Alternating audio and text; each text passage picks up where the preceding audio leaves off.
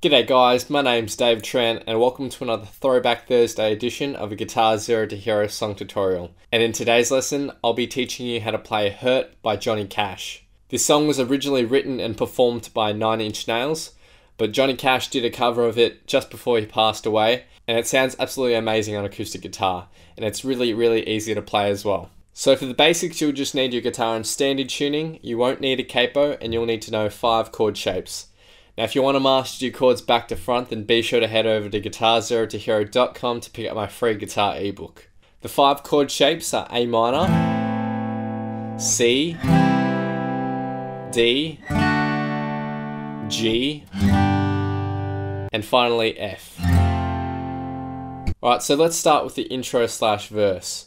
And it's just based off 3 chord shapes. We have the A minor, the C, and finally the D. And we're just going to be arpeggiating these chords, which means we're going to pluck the notes one at a time. So for the A minor, you're going to pluck the bass note, which is the 5th string, then you're going to pluck the 4th string, and then you're going to pluck the 3rd, 2nd, and 1st string all in one smooth motion, like that. So the A minor section will just sound like this: 1 and 2 and 3 and 4 and... So you hold on to those last 3 notes until the end of the bar. Again, 1 and 2 and 3 and 4 and...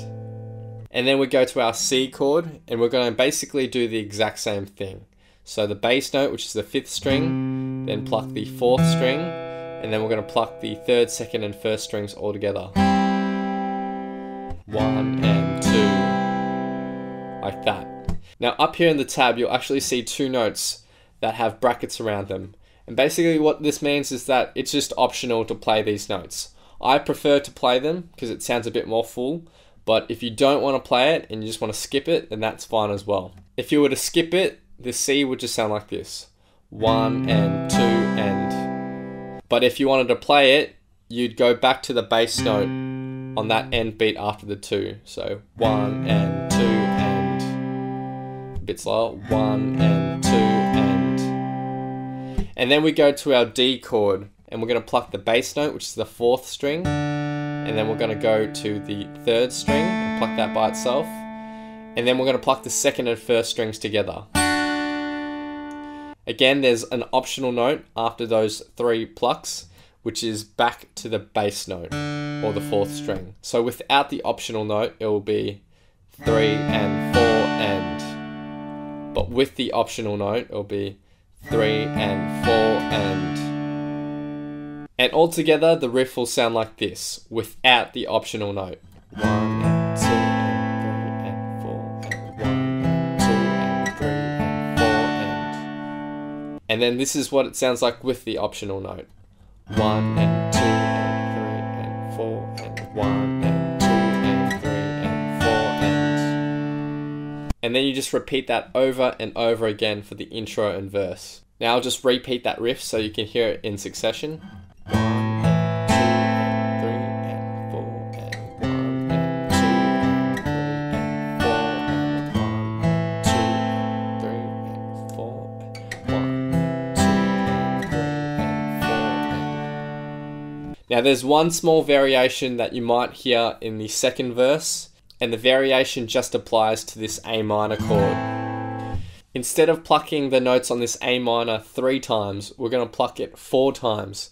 So we start with the bass note, then we go to the 4th string, then we go to the 3rd string, and then for our 4th pluck, we just pluck the 2nd and 1st strings together. So the variation of this riff, which occurs at times in the 2nd verse, will sound like this: 1 and 2 and 3 and 4 and 1 and 2 and 3 and 4 and... Now we'll get to the first chorus, and the first chorus is really simple. It just has 2 lines of chords. The first line of chords is G, then A minor, F, and then C.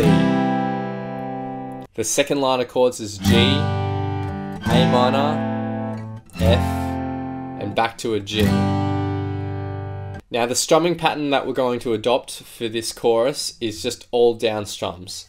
So it'll sound like this: 1 and 2 and 3 and 4 and... One thing to note though is that we're going to be accenting the on-beat strums. So where we have 1, 2, 3, and 4, we're going to be accenting or playing that strum harder. And on all the end beats, we'll just be strumming them lightly. So if we're playing a G, for example, the strumming pattern will sound like this. 1 and 2 and 3 and 4 and... Notice how on all the end beats, I'm just plucking it really lightly. I'm just hitting the bass notes just very softly. But for the accented strums, I'm strumming all the strings. So for the chorus, we're going to play that first line twice, and we're going to play the second line twice as well. And you're going to play one strumming pattern for each chord. So the chorus altogether will sound like this. 1 and 2 and 3 and 4 and...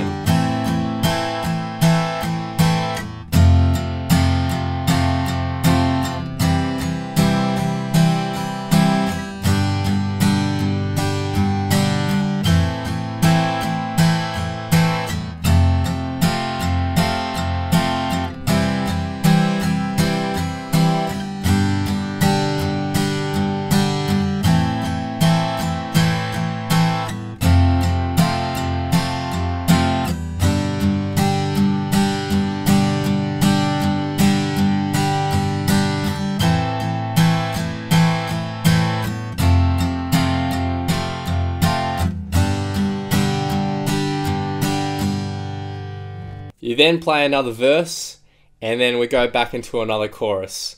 Now the second chorus is basically exactly the same as the first chorus, except it's extended a little bit. So the second line of chords now is played 3 times, and we have a third line of chords. Now this third line of chords is identical to the second line, so we have G, A minor, F, and we have G. But just for this last G chord, we're going to strum it once, there's no strumming pattern there. So the last line of chords would sound like this.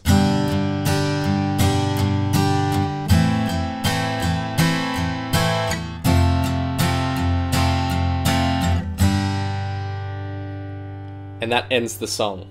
So that's it for Johnny Cash's version of Hurt. Now I'm going to be doing a playthrough with a vocal track on top, so feel free to play this back as many times as you'd like to practice, play along to, and see how you go.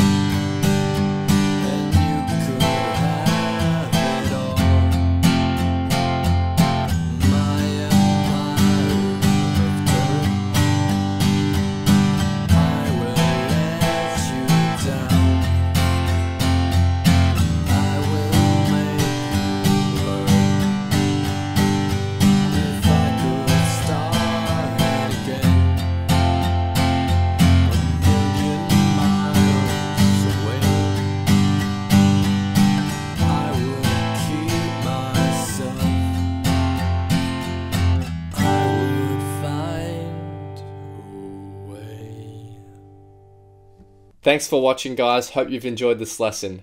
Be sure to head over to GuitarZero2Hero.com to pick up my free guitar ebook. If you want to see more videos in the future, then hit that subscribe button, hit that like button, leave your thoughts, comments, questions, and requests below, and I'll see you next time on Guitar Zero to Hero. Cheers.